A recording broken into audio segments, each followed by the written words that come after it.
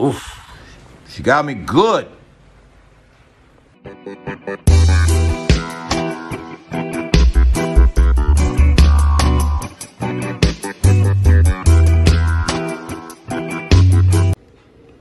Rico.toro.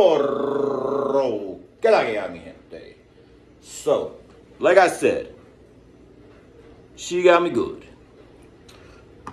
Maybe it is what you think, maybe it isn't. Have to stay tuned.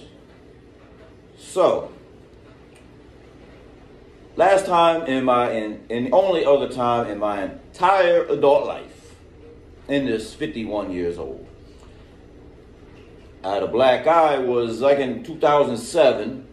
I was living in Newark, hanging out in Irvington, and found myself late at night talking shit, drunk, 4 a.m., 3 a.m., trying to help a friend in need out with some street action, and got sucker punched. And coincidentally, the next day I was supposed to, and I did, I met up with my pops in D.C. and we flew out to Las Vegas. And I had a shiner and a chipped tooth. But fortunately in Vegas, it's a fight town, so some assumed that I was a fighter. And I'm perfectly okay with that. But now, I'm too damn old for this shit. For real. Recovery time is slow. So, being that recovery time is like a couple of weeks to a month, at least, with a shiner like this, I figure I'd put it out there. Because there's going to be some speculation. And you can either believe me or not. And I'm fine with that. But, Rico Toro, keeping it real. So give me a thumbs up. Hit that sub if you haven't already. Real life experience. Personal observations. And this is definitely a real life experience. So, here we go. So this is one of them cases where it happened in the sheets and not in the streets. Quote a friend of mine. They just told me that. In the sheets, not in the streets. So yeah.